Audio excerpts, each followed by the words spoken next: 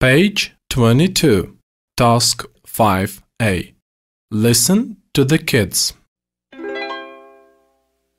Thomas, you have a lot of friends, don't you? Yes, I do. Everybody calls me a chatterbox. I talk too much. I'm a bit gossipy. Still, I have a lot of friends. Strange, isn't it? What about you, Andrew? My best friend is Ian. We have so much in common. We are both football fans, we hate heavy metal, and love SF films. He's fun to be with. And now, let's hear a girl. Pam, do you have a best friend? What is she like? I have two best friends, Cindy and Emma. Cindy is a bit bossy, but she's a good friend, very reliable. You know, if I have a problem or get in trouble, she'll help me.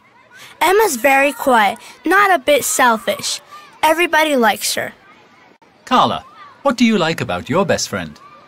My best friend is Gemma. She's really a close friend. I love her because she's so interesting and fun. We share things. We even wear each other's clothes. Well, I'm not sure if that's okay. You remind me of my sister.